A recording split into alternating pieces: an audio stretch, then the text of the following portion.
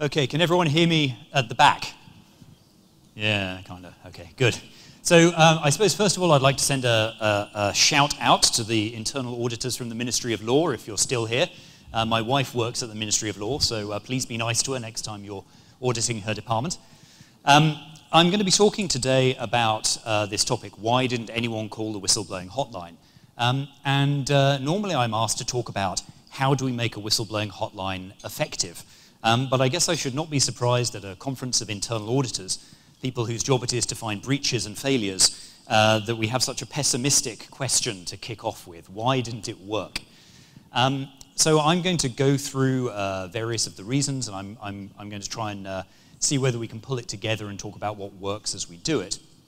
But I've also embedded in the slides, or I've provided in for the app, some questions. I'm going to poll you all at various stages. So I hope you'll help me out by answering the poll questions, because otherwise I shall mark it down as a serious non-compliance and take it from there. So that would be absolutely fantastic if you could help out. All right, so I'm just going to dive in and start addressing the issues, but I thought perhaps first of all what we should really talk about is why are they actually important in the first place? And I'm going to approach this question two ways. The first is I'm going to give you all of the sensible reasons, and the second is I'll give you some experience of mine which tells me why I still think that they're worth having and why they're worth doing well. So sensible reasons first. Well, most obviously, whistleblowing hotlines are a good way of detecting fraud, bribery, corruption, so on and so forth in your organization. From the last KPMG Global Profile of a Fraudster survey, we found that 20% of frauds were detected via whistleblowing hotlines, and 24 were detected by tip-offs through other informal channels. So it's pretty clear that tip-offs are an important part of the fraud detection toolkit. In fact, when we looked at frauds committed by large groups of people conspiring together, what we found was that by far the most effective way of detecting them, by a margin of about 56%, were tip-offs, because they're so hard to detect, because the involvement of multiple parties makes it so easy to override controls. The Association of Certified Fraud Examiners also runs an annual survey, which it calls, I think it's the Report to the Nations, and in that they found that 39% of fraud cases were detected through tip-offs as well. So you can see there's a pretty consistent line there, even from other parties. And what they noted was that for those organizations that had structured hotlines, 47% of frauds were detected using those hotlines on average, whereas for those that don't have them, only 28% detected fraud through tip-offs. So in other words, there's a significant difference in the ability to detect when you have one versus when you don't. They're also, as you can see, I've suggested cost-effective, because they use assets that you already have. Assets is a very inhuman way of referring to human beings. In other words, you have employees in your organization who day to day are sitting, doing the job, they understand it better than anyone else in the organization, and they're the ones who are capable of identifying when something is not being done according to plan. They're the ones on the ground when something is done wrong. So they're cost effective because you're already paying for these little detectives in every room, in every workplace. But perhaps most importantly, moving beyond the idea that employees are cost effective, is that we talk a lot about things like process automation. Process automation is very, very good for detecting fraud. I highly recommend using data analytics to look at the data that you generate through process automation. But what I do find is that there's a lot of information in your organization that you will never see because it never ends up in an automated process generating data. For that, you need human beings with eyes and ears to do the job for you. And I think one of the last reasons why people most often look at using whistleblowing hotlines is because of the positive effect it has on the ethical environment. It stands for organizational transparency. It means that we are open to hearing what might be going wrong in our organization, and that itself is a very powerful message. So those are all of the rational reasons why we like whistleblowing hotlines. The other reason is, just from experience, that I have been involved in many investigations in my nearly 11 years in Singapore, One of the first ones I did in Singapore was at as a sports club in town. And the financial controller was stealing money from the games room, and she was taking it out in cash, putting some into the bank, keeping some to herself. And when it was finally detected, to cut a very long story short, we did an investigation and we concluded that at the outset it was obvious that she couldn't have done it without anyone else noticing, because the cash from the gaming room was withdrawn by her staff and was paid into the bank by her staff. So they should have noticed the difference. So we, assuming that there was a conspiracy imaged, which is to say created a forensic copy of all of the computers in the accounts department, and we started looking through their correspondence to see what we could see. And what we saw was correspondence like this. One member of staff sitting at their desk, I'll act it out for you so you can live the experience a little bit more, would type, "Oh no, she's stolen another $7,000. And the other member of staff would sit there and type back using Yahoo Messenger, so you can tell this is a while ago, "Oh no, I pray to God she stops doing this soon." And these members of staff were not involved in the fraud in the sense that they were deliberately facilitating it, but their boss was doing something and they did not have, or did not feel they had, the opportunity to say anything about it. Completely wrongly, they could have mentioned it and something would have been done. But the fact is that they had people there who knew and had direct evidence of the frauds. The bookkeepers were writing pencil annotations into the books to record the amounts that were missing so that they could balance them, but were not taking that opportunity. So that's one reason, a real reason why we can see that whistleblowing hotlines are actually quite important. All right, so why no calls? The question we started with. Well, KPMG provides whistleblowing hotline services to quite a wide range of clients, and those range from the public sector to the private, from listed companies to small private companies, from Singapore-based companies to multinational companies. And we have quite a bit of experience in seeing hotlines that work and hotlines that don't. So one example of one that doesn't, we provide hotline services to a Japanese multinational. And they have about 150,000 people in Asia Pacific, and that's the line that we manage for them. In the 3 years we provided that service to them, we've had a grand total of no complaints whatsoever on the hotline, which is a completely incomprehensible number. But what it tells me, and I think what's important to remember is, when we're looking at hotlines or we're looking at most controls, culture is actually the most important factor. It's the deciding factor. The culture in this organization, no matter how much an external provider pushes and tries, is the culture in the organization, and they do not have a complaints culture. And when I go through and I talk about why things aren't working, I'll say, okay, we should be doing step A or step B. But if you don't have those in place and you struggle to put them in place, it's more an indicator that there is a cultural problem than it is an indicator that it's a control problem. I personally think all of these will come back ultimately to, do you have the culture to run such a whistleblowing hotline effectively? So let's look on the bright side to start with, shall we? Let's say you have a perfectly decent whistleblowing hotline, but maybe it was detected another way. So as you can see, I've already mentioned the 24 and 20% that are detected by tip-offs. 22% is management review. So it's good to know that management is actually doing something valuable in the company, not just creating paperwork. One of the things that I always like to pull out, because I personally don't work in internal audit and many of my colleagues do, is the next two statistics. 14% of frauds were discovered by accident, but 14% were also discovered by internal audit. So without wanting to depress you guys, you've got roughly the same rate as by accident at the moment. It could be worse, though. You could be external audit, which only detects 6% of frauds. However, the fact is that external audit and internal audit are ex post facto reviews. It's happening after the event. So that probably doesn't help a great deal. One of the things that's very interesting is forensic data analytics only accounts for 3% of fraud detection. And that, to me, indicates that it is woefully underused. People are really not using it effectively. Because if it's only 3% of detection, either you're not running it or you're running some pretty awful forensic data analytics. So maybe the reason no one's called the hotline is they don't need to. You detected it by accident. Perhaps a suspicious superior noticed it. That's the last of the good, attractive options that I can offer. So I'm going to ask you a question now, and you'll probably notice as we go through these questions, they're a little bit orientated towards you, giving me an idea of why maybe nobody's calling this line. So the first question is this.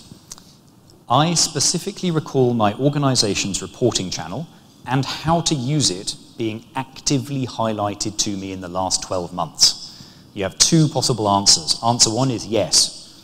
Answer two is, yeah, I don't really remember it. Or maybe it was a bit longer ago, I'm not really sure. So I'm going to ask you to vote on that particular poll now. And this is your opportunity to pretend that you're still working while playing with your phone while I speak. So you might want to take it straight away. Okay, I'll give you, I don't know, some seconds. Can we stick the polling up so I can see whether anyone is voting at all?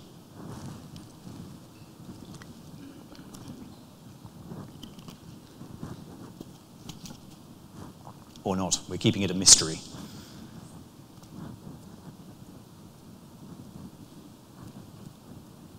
I tell you what, I can ask you, seeing as this is a binary question, to raise your hands instead. How about that? Raise your hands if someone has highlighted your hotline to you any time in the last 12 months.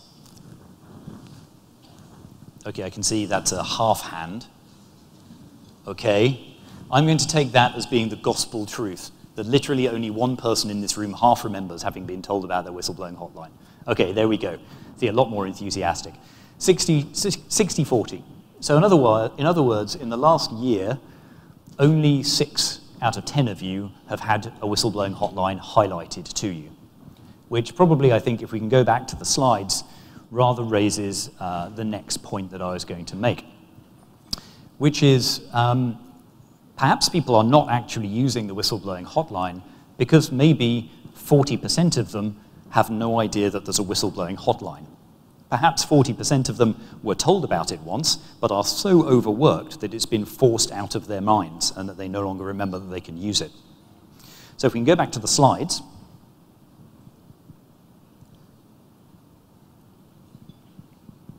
Hopefully, sometime soon. Otherwise, I'll have to make up this entire talk based on this single answer. Trust me, you will get bored after the next 12 minutes of me extemporizing on the topic of yes or no.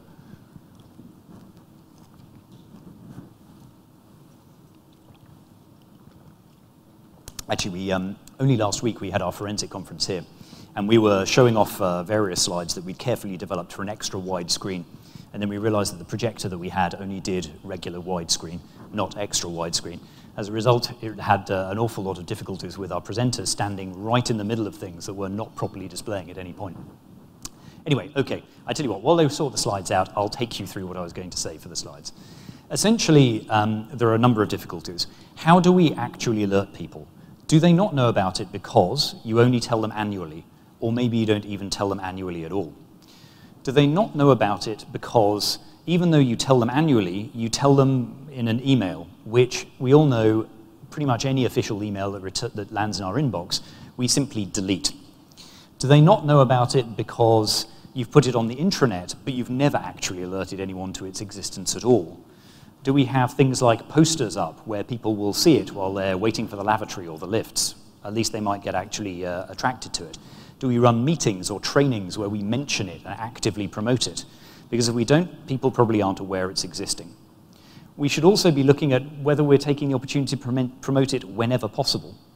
So some organizations in the US, for example, print their whistleblowing hotline on the bottom of their invoices and purchase orders so that even their suppliers and vendors know that it's there. Then there's the question of to whom are we actually promoting it? Maybe we're not telling the people who need to know. So yes, everyone in the office receives the email, but let's say you work for NParks.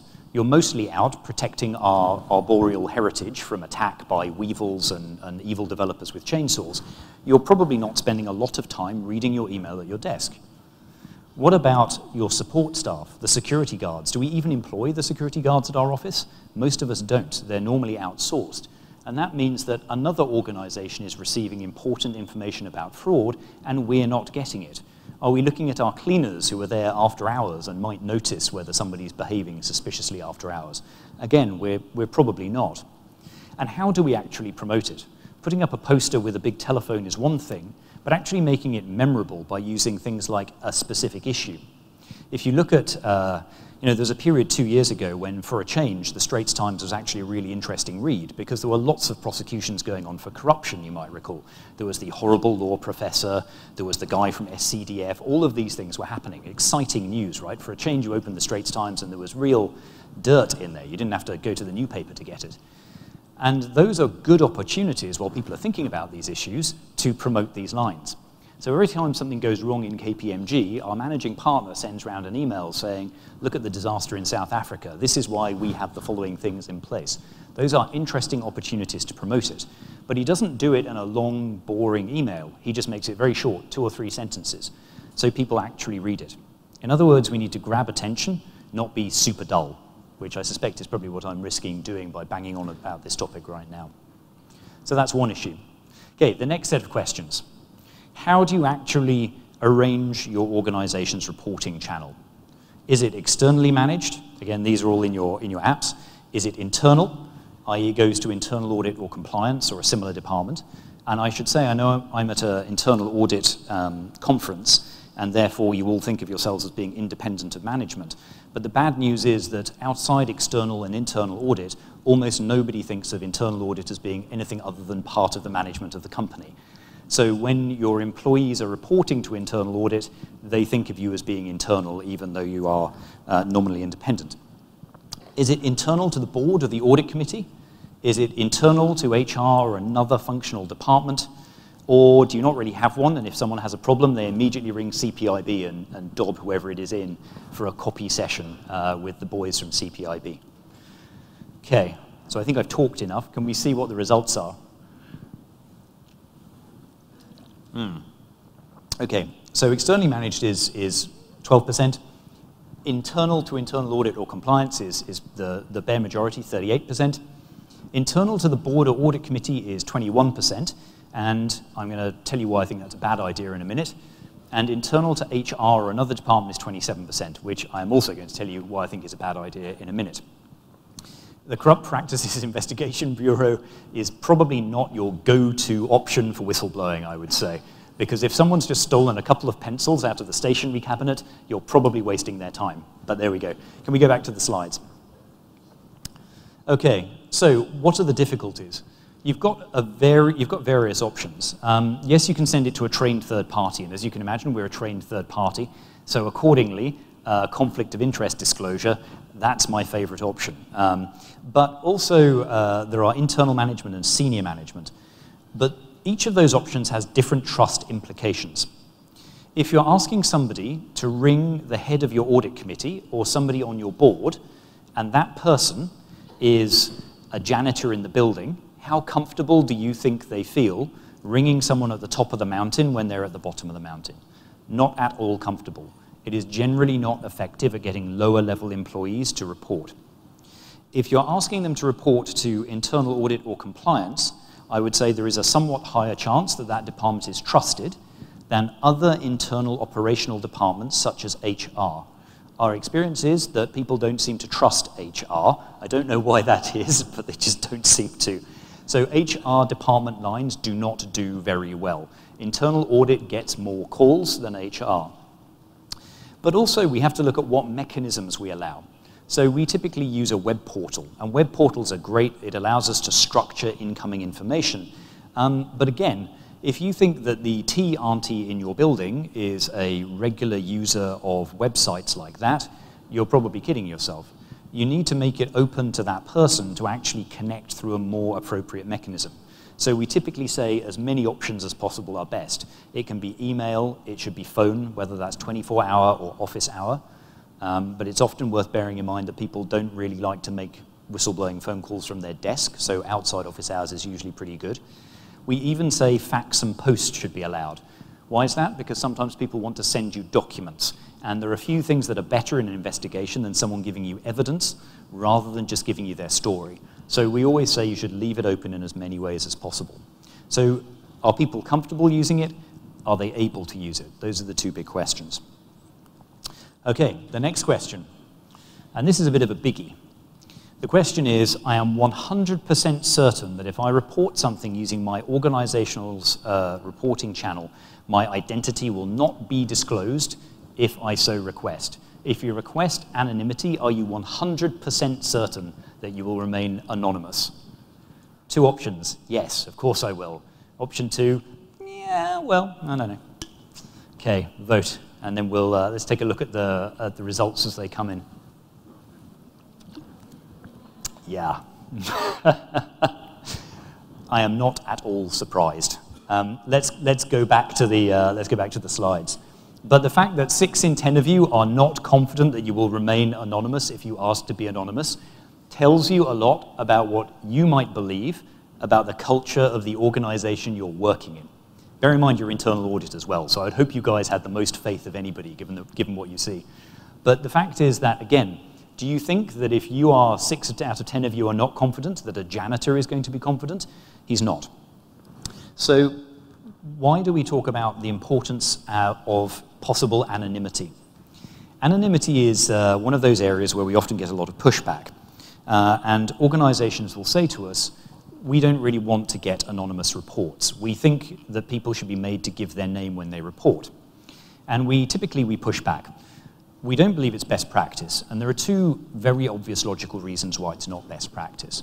The first is, if let's say you receive an email at your whistleblowing hotline, which is a video of your permanent secretary taking bribes to benefit a commercial organization, but it's sent to you anonymously, are you just going to delete that video and never look at it?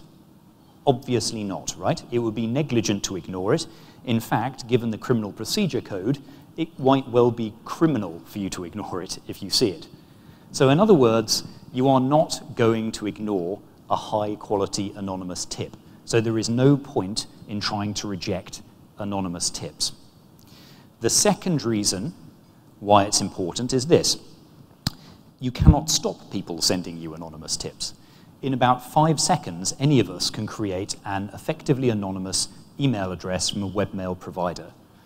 You can say, I don't accept them, but they will come through anyway. Does your organization have a telephone number? Then people can ring it anonymously. So you are going to receive anonymous tips, whether you like it or not. In other words, the we do not accept anonymous tips approach is flawed, both in the sense that you will still get them, and flawed in the sense that you will still have to do something about them. What we do say is you should encourage people to leave their contact details, if at all possible, because it makes following up on the investigation 100 times easier if you can speak to the whistleblower and clarify things as you go along. But anonymity remains important. And why? Well, people are mostly concerned about protection from reprisals. There is a perception of protection, that they are confident that their organization will protect them, which is very hard to create. It's very hard to create because you can only prove it through practice, and otherwise people have to make a cultural assessment of the organization that this is an organization or this is a line that I trust.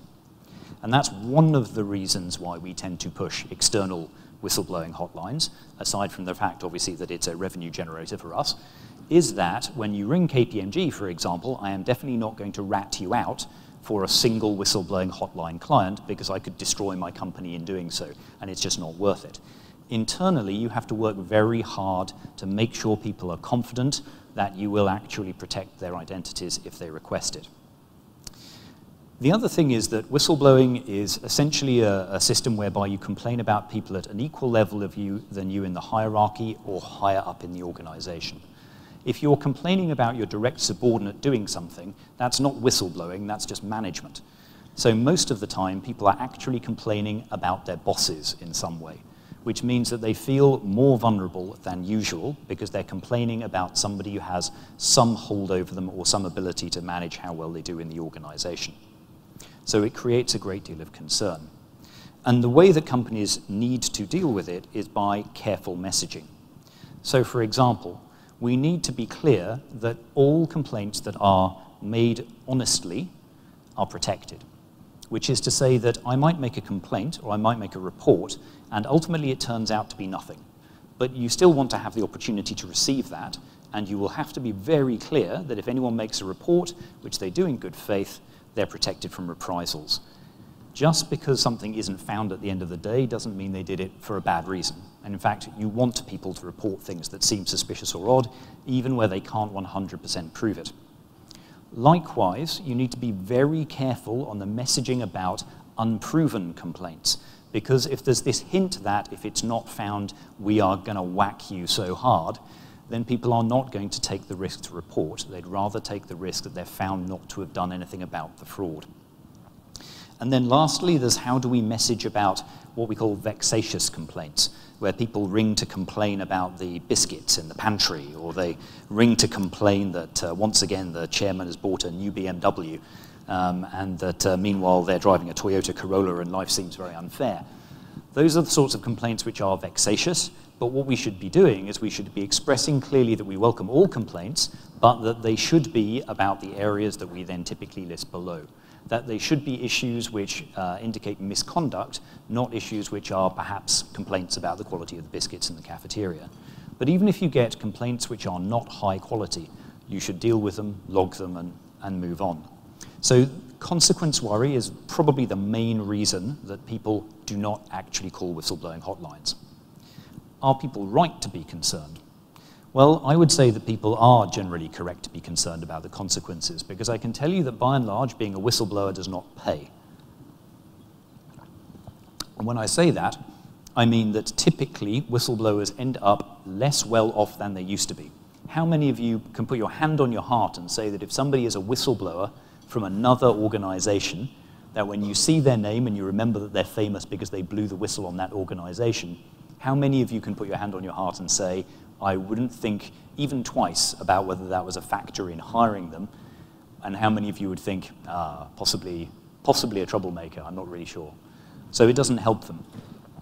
And when we look at various surveys, for example, in the Germany, France, Hong Kong, the US, and the UK, we can see that business managers said that, in their view, 18% of business managers said that complainants would be treated less favorably in their organization as a result of complaining.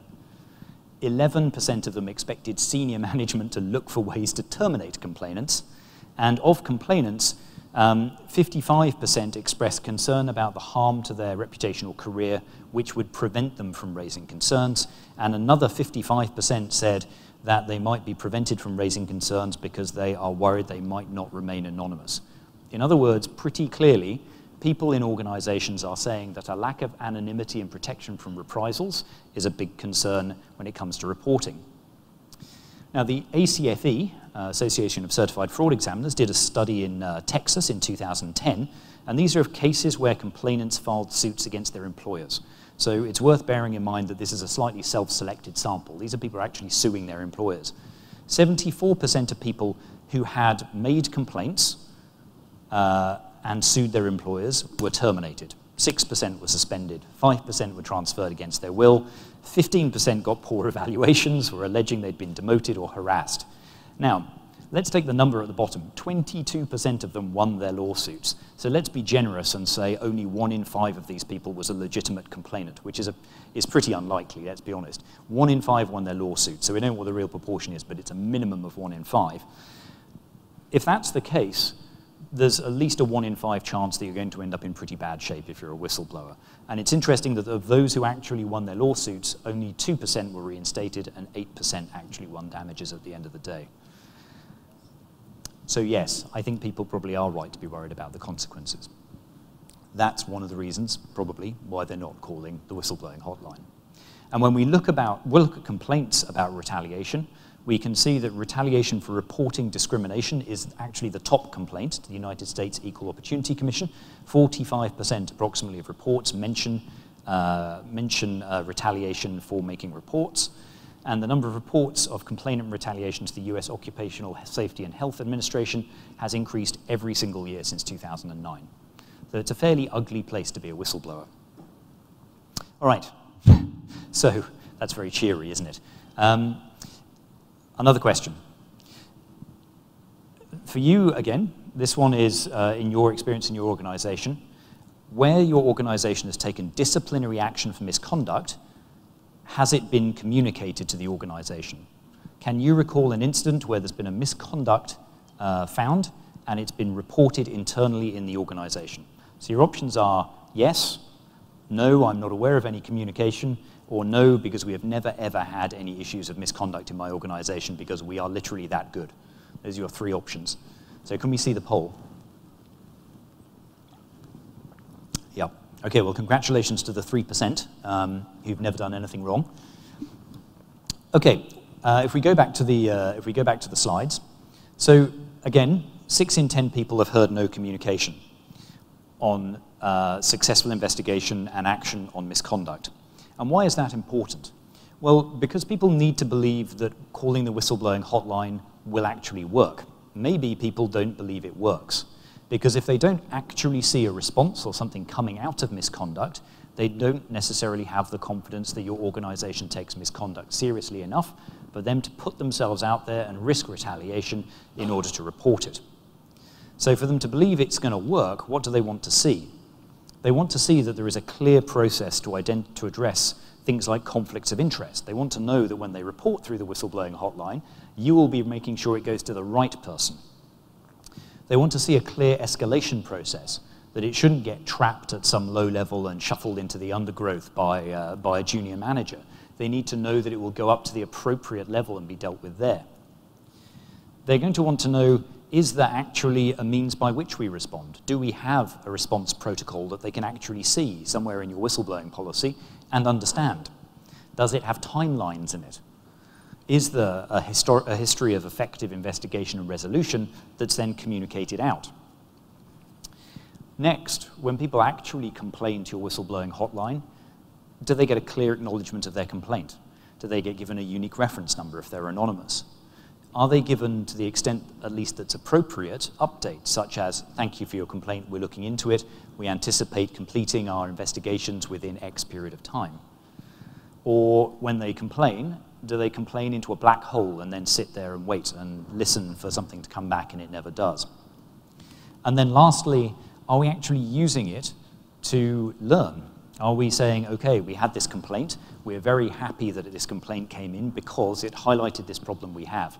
We've now fixed this problem as a result of the complaint, and we would like to commend you all to use our whistleblowing hotline because this enables our organization to be better, which does two things at once.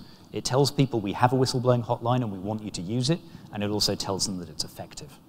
So that's another element. If we're not communicating our response, why do people think you care? Okay, the next question. Management shows a commitment not just to having a reporting channel, but also to communicating it in a way that genuinely encourages its use. Now, I ask this question because we do a lot of anti-bribery and corruption work at KPMG, so we help companies with bribery and corruption-related issues, and one of the key things in bribery and corruption-related risk management is we talk about the tone at the top. Now, the tone at the top is often thought of as being literally what it sounds like, i.e. a noise. So many companies feel that they've addressed the tone at the top by wheeling the CEO on for 5 minutes at the beginning of the annual conference. He tells everybody to be good and not to bribe anybody. They wheel him back off again, and that's the last you hear of it for the whole year. But effective management communication is repeated emphasis as well as demonstration of their belief in it. So I guess the questions are angled towards that. So the first option is yes. Senior management speaks positively about the need to use the line and the weight they attach to taking reports seriously. Next option, well, yes, they've mentioned it, but maybe the messaging could be a little bit better, i.e. there's a whistleblowing hotline, I want you all to use it, okay, everyone? Okay, done? Okay, okay, fine. That's it. Or last option, not really. Maybe they were like, by the way, everybody, we've recruited KPMG to operate a hotline. It's over there. That's it. And then you never hear anything about it ever again. So can we see the answers to the polls? Okay, so it's a bit of a split. So if we go back to the slides, I think the thing is most often also that the messaging is not very good. We sometimes are not very good in terms of relaying a message because we look at things from our own perspective as senior management. So for example, when we talk about how management talks about whistleblowing, we hear certain things that come out to us every time we visit particular clients. One of the most common and, to me, most annoying statements I ever hear is, look, if complainants had confidence in their complaint, why do they need to be anonymous? Now, to me, I'm sure some of you have thought this at some point, but the problem is that the objections to it are very obvious. The first obvious objection is anonymity is going to happen anyway. We covered that several slides back. The second one is that it's not a lack of confidence in their complaint that stops people from complaining to your whistleblowing hotline. It's a lack of confidence in your organizational culture that they will not be retaliated against, or it will not work against them in some way in the future. So in other words, there's a category error. Yes, they are not confident. No, they're not confident in their complaint. They are not confident in the organization. And if this is what management says, I would respectfully submit that they are right not to be confident in the organization. Because if you're at the very top of your organization and you make a statement like that, you've clearly not thought through carefully enough what anonymity actually means in these circumstances. So there's a couple of other things we hear. If, when you're having a meeting with the client and you're discussing whistleblowing and some of the reports that come in, and people keep on referring to whistleblowers as being troublemakers or disgruntled, now that won't appear in official communication for an organization, but it tells you a whole world about the informal culture. If people are referring to whistleblowers as troublemakers, it means that probably that culture, the informal culture, permeates all the way down, and everyone in the organization knows that's how they're viewed, no matter what the official communications are. And I would argue that it is worse to state in official communications we welcome whistleblowers, but unofficially to consider them all to be just troublemakers, because it compounds the error of not getting in whistleblowers when they have something to report with hypocrisy. And hypocrisy is what's going to make people not trust your organization with their well-being when they want to make a report. And then the last is, can we punish them if we don't uphold the complaint? Which displays an incredibly binary attitude to the nature of proof. Some things we can prove, some things we can't prove. The whole range of things we can't prove may be reasonable to complain about. The biscuits may well be terrible in the pantry, but we can't objectively prove that biscuits are terrible, therefore we're going to discipline the person who complains.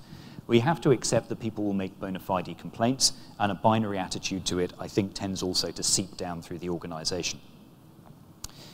Another element is that not everybody is culturally particularly given to whistleblowing. So the company that I mentioned earlier is Japanese, and they have a relatively hierarchical and respectful of seniority approach culturally within the organization. So we keep on saying to them, why don't we come around and give you free training so that your staff know how the whistleblowing hotline works? And they keep on saying, thank you, we'll think about it, and then they never arrange it. So they're clearly not interested. But it's not just nationalities and cultures that is important. It's not groups like, okay, he's an Angmo, so he complains all the time. She's Chinese, therefore she only complains when you're not looking. This guy Malay, he's very laid back, he's not going to complain because he's happy. It's not helpful to have stereotypes of cultures when you're looking at why do people complain. And the reason it's not helpful to just say, okay, well, you know, a Japanese company is actually because within that company, different groups in that company have different attitudes. So you'll look at people in financial reporting, they have a different attitude to whistleblowing to people who are in sales. And it's not a racial culture thing necessarily, it's a group culture thing. So in other words, you actually need to think beyond going, okay, well, Japanese people don't complain very much, because it's not true. It's more of a department thing. The other thing is that, okay, sometimes you're going to need to be able to communicate to people for whom, particularly in Singapore, English might not be their first language. If you have a good whistleblowing policy, it will have quite a bit of detail in it. It will be clear, but it's going to use some quite cheen language. At the end of the day, your tea auntie, your security guard uncle, these guys may not have a really good working grasp of English. They will need to have it communicated to them in straightforward terms that they understand. And this happens to a lot of our clients the more you move outside Singapore. If you're doing a whistleblowing line for a company that has this service in Indonesia, you cannot expect somebody in Balikpapan to sit down and read a 5-page whistleblowing policy in English. It's just not going to work. They're not going to do it. So you need to make sure it's in some format or some language that they're going to be able to understand easily. And without that, you're not going to get people calling. And then lastly, using channels that that group is comfortable using. So as I said earlier, you may find that some people like to use web portals. I'm a big fan of web portals. I like them. But then a lot of people don't. They want to report in some other way. Maybe what we need is like a WhatsApp group for it. Or, for example, you might have a mechanism that maybe people like to use Facebook, and you're all in the public sector, right? So you all have Facebook for government, or whatever it's called, which you presumably now can't access because of internet separation.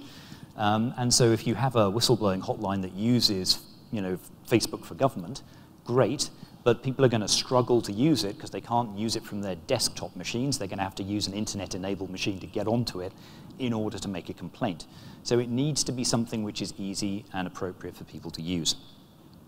So I think one of the issues as I talk through is not so much just that when I reach, is it a culture problem here, that there is an internal culture problem and these are the only issues. I think if we look back at each of the things I've talked through, the anonymity, the willingness to make it easy for people to use, to look at whether or not people are presented with a serious and well thought out approach to investigating complaints that come up, and treating people who make complaints as adult partners in the conversation where you're trying to detect fraud, you can tell a lot about the organization's culture and how it actually approaches whistleblowing, which is why culture is actually the thing that underlies it all. Okay, so I'm going to spend the last 10 minutes talking about the kind of the key features of an effective whistleblowing channel, and then I'm going to kick it over to questions for you guys. And I'm not sure whether you have any questions or not, because I think you can submit them using the app, and therefore when we reach the end, I'll discover whether you are all actually sleeping after lunch or whether you've been listening intently to everything I've said. Or maybe I've just answered all your questions already, I don't know. But there are particular features of whistleblowing channels that are important when they're going to be effective. They need to be something which inspires confidence. And one of the purposes of internal audit is to inspire confidence in the internal environment of an organization. Your job is probably to make sure, say, your audit committee is confident in terms of the internal organization. But if, for example, you are the whistleblowing hotline for your organization, the independence of internal audit is one of the most important elements in reassuring people that this is a line that they can trust. It's a line that's not going to allow their details to slip out. It's not going to be something whereby when you pick up the phone and you recognize the voice, because maybe your ministry has 300 people in it and you already know everybody, that you're going to say to your next door neighbor, actually, I think this is Owen complaining about the biscuits again. We should just fire this guy. In other words, they need to have confidence that the line is properly independent from line management, because that's where it's going to cause problems. And that doesn't just mean independent from line management in the sense of not discussing it with line management, but it means separate security arrangements for things like people's names, the reporting, the data that's gathered in investigations. They therefore also need to be confident that they are anonymous, because as we've seen from the statistics and the surveys earlier, and honestly from my personal experience, it is a tough life as a whistleblower. Generally speaking, it is not going to get you promoted being a whistleblower. Therefore, if you want these people to help you out, you are going to have to help them out, because what you're effectively inviting people to do is something which, at best, has a 1 in 5 chance of harming their career, and probably, in truth, has a much higher chance of harming their career. So they need to be confident that if they are scared of reprisals, that you will protect their identity. The next is that your organizational messaging needs to be very clear, that people who make a bona fide report, and not all reports are complaints, some of them may be something along the lines of, this person is always working late on a Saturday, I'm not sure why they're working late on a Saturday, but they work in financial reporting, I'm a bit concerned. That's not really a complaint, that's information. And if it's a bona fide report, and you look into it and it turns out that person is working late on a Saturday because your ministry has like incredibly long working hours and no additional headcount is available, but they're such a committed public servant that they are going to work through until the job is done anyway, then that's great. You've got useful information, you've checked it out, nobody's doing anything wrong, everybody should be happy. But by communicating that you welcome all bona fide complaints, and you will be very careful about how you consider complaints which are not found, you will actually build employee confidence. Then we've got employee awareness. As I mentioned earlier, one of the major issues that we typically see in organizations we talk to is that nobody tells people about the hotline. And you'll notice that, what was it, 6 out of 10 of you, I can't remember which proportion, it was reasonably high, really no one had mentioned the hotline to them for some time, assuming that you have one. Unless you keep this sort of thing front and center in people's minds, we are all busy. We've all got 100 things to do most days, and people will let it drop out of their mind. But it's not just that you publicize it internally so that people know it exists, it's that they must be able to understand it. Why must they be able to understand it? Because if they understand it, they will be able actually to assess whether or not they are comfortable using it. One of the major problems with most reporting is that if you whistleblow on your company and you then wait 2 months for something to happen, for those 2 months, putting yourself in the shoes of the whistleblower, you have no idea what is happening in the organization, you have no idea what process is being going through, you have no idea who's been told about it. If you have clear reporting channels that are set out and are explained properly in your whistleblowing policy, they have some confidence of the process that's going to be followed. And then last of all is the organizational response itself. Have you trained your employees who take the whistleblowing complaints? If they're internal audit, yeah, we're accountants, right? We're used to taking down facts and trying to build up whatever information it is we need to understand the situation. But accountants are not, generally speaking, actually trained to take complaints about fraud, bribery, and corruption. So in other words, are we training people on how to ask the right questions? Have we given them training on asking the who, why, where, what, how, and when questions that enable them to elicit valuable information? Do we have a pre-planned protocol? In other words, when someone rings the whistleblowing hotline, do you pick it up and then go, hello? Who's this? And it doesn't inspire confidence. Do you crack open the plan and you start working your way through it? Because if you do, then that makes it much, much more likely that the response to the whistleblower is going to be effective. It makes it much more likely that that individual whistleblower has much more confidence. And it also means that once you've finished with that whistleblower, the next whistleblower will have much more confidence once they've seen you say internally, look, we had a report on our channel, we looked into it, it took X many weeks, we came up with an investigation report, it's been reviewed by the appropriate parties, we've taken the following remedial action, and everything has worked out as it should have worked out. And it takes a degree of strength in an organization to say, we will air our dirty laundry in order to prove that we are good at doing laundry when our laundry is dirty. But it is a very important element of an organization's response. And then last of all, we talk a lot about whistleblowing hotlines, but actually whistleblowing hotlines on their own are not a quick fix. They're just one measure out of hundreds of measures organizations need to take to manage risks of things like fraud, bribery, and corruption. You can't just stick a whistleblowing hotline onto an organization and expect its culture to transform overnight. The important elements that build up to that fraud risk management framework, and I understand that you had a presentation about fraud risk management, I think it was yesterday, is that this is one important detection measure. It makes it easier for you to detect because you're likely to be receiving something between 20 and 40% of your complaints via tip-offs, and if you've structured it properly, you will receive them in a structured way. But at the same time, people are not going to use it if they don't believe the organization is serious about fraud, if you haven't trained them on what counts as misconduct, if you haven't taken them through their code of conduct on an annual basis, you've got them to sign up that they are going to obey the code of conduct and that they are aware that there's a whistleblowing channel that they are obliged to call if they're aware of any issues.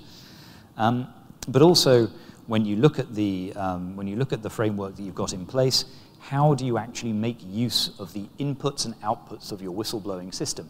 Are you getting value out of it? Instead of just using it as a single source of information, are you using it to drive the perception that you have a transparent organization, and are you using the results of it to drive and train your staff to be aware that fraud is a risk that is around them the whole time? They need to keep their eyes out, and when they see something, they need to report it and do something about it.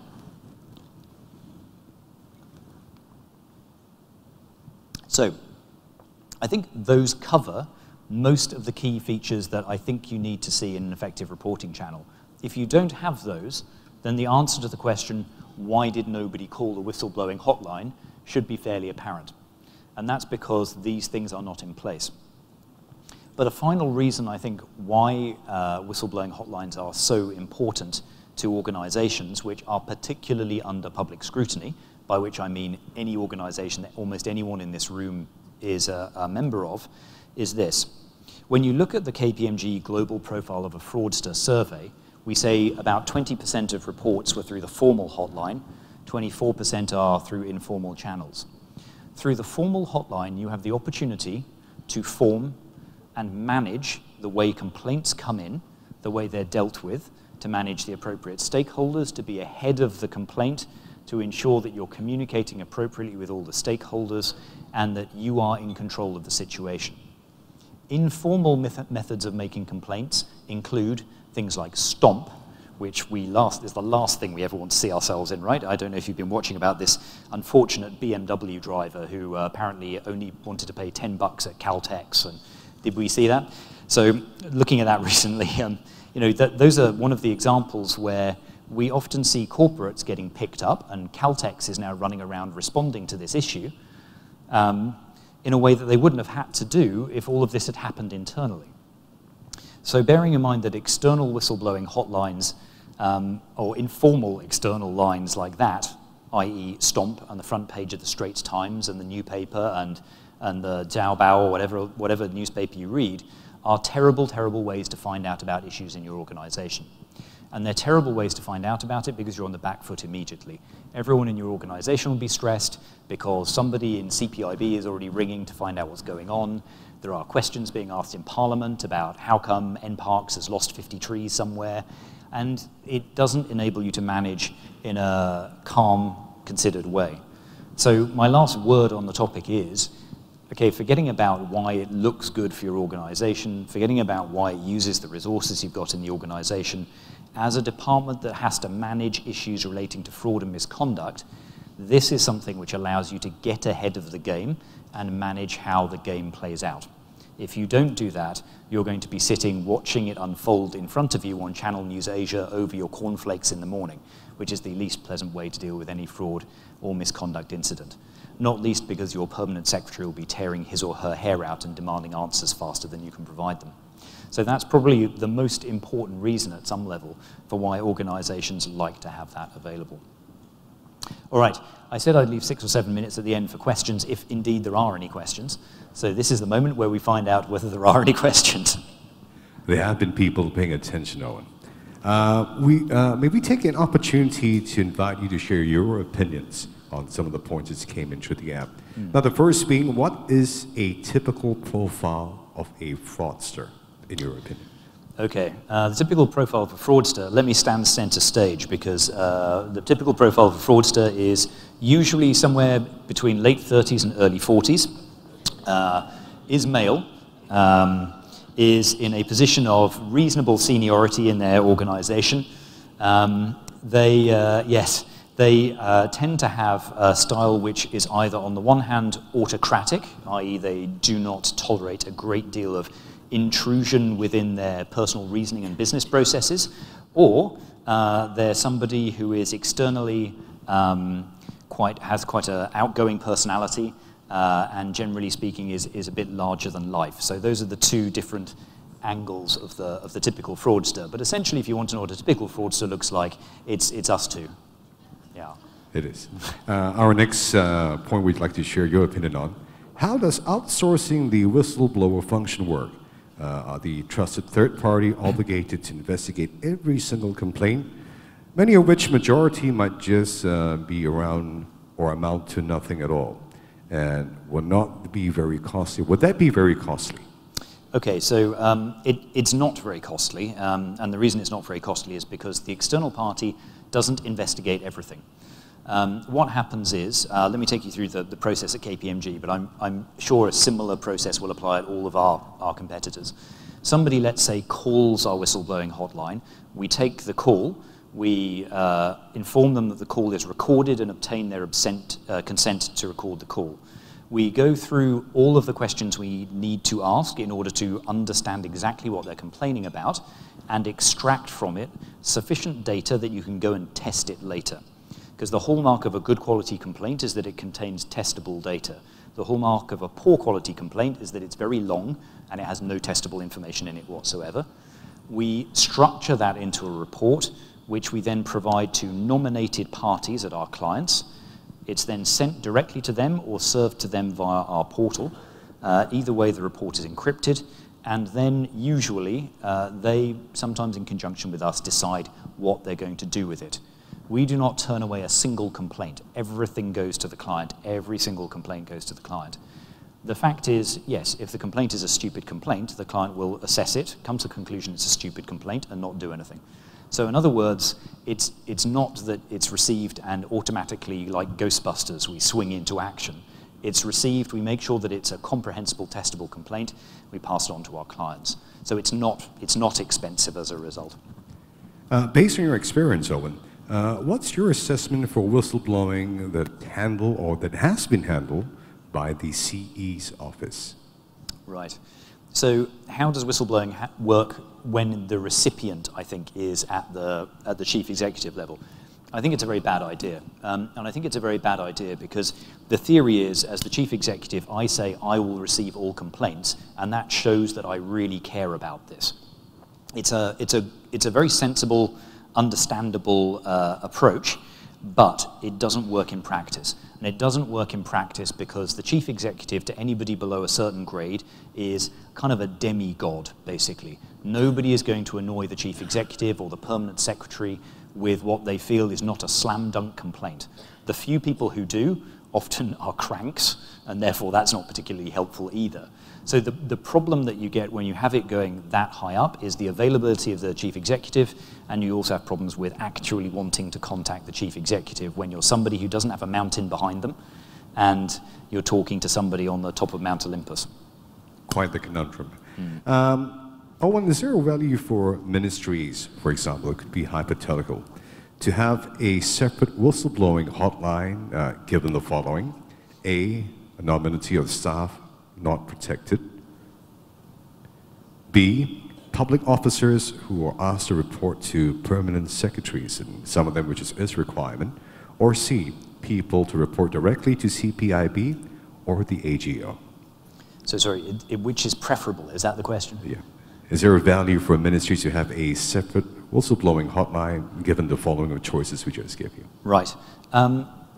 Yes, I think it is worth maintaining a whistleblowing hotline because it's available to all staff. That's the key thing. You'll generally find, as I say, that lower grade staff are less inclined to ring CPIB, who, I mean, I used to be a government prosecutor, and I still find CPIB scary. So, you know, a lot of people are not going to be wanting to ring CPIB. Are you going to be wanting to ring people high up in the organization, such as the permanent secretary? No, I don't think you are. But what happens when you report through these hotlines is that the complaint is made, it works its way to the appropriate point in the organization, and a decision is still made. And it may well be that if, assuming the complaint isn't about the permanent secretary, that the permanent secretary will be the one who gets to make the decision, this is a thing that needs to be reported to CPIB. So in other words, we're not talking about cutting the senior management decisions that need to be made out of the loop. We're talking about making sure that everything is structured in a way that attracts the most useful information. That information is structured in a way that people can make the appropriate decisions at the appropriate level. But yeah, it's not about not reporting to CPIB or anyone else in the organization. It's about making sure you capture everything you can.